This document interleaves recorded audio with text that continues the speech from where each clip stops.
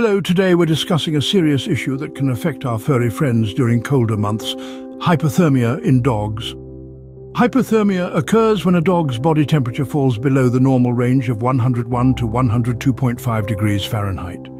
This can happen due to prolonged exposure to cold temperatures or wet conditions.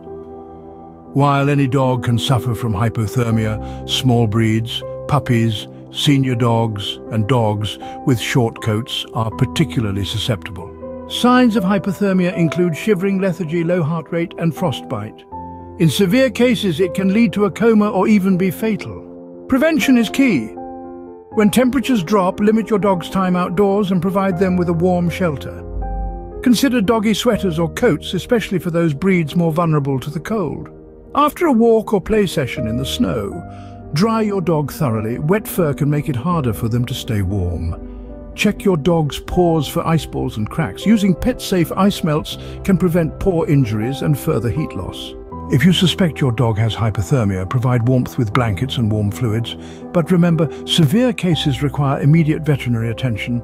By understanding hypothermia and taking preventive measures, we can ensure our dogs stay safe during the cold winter months.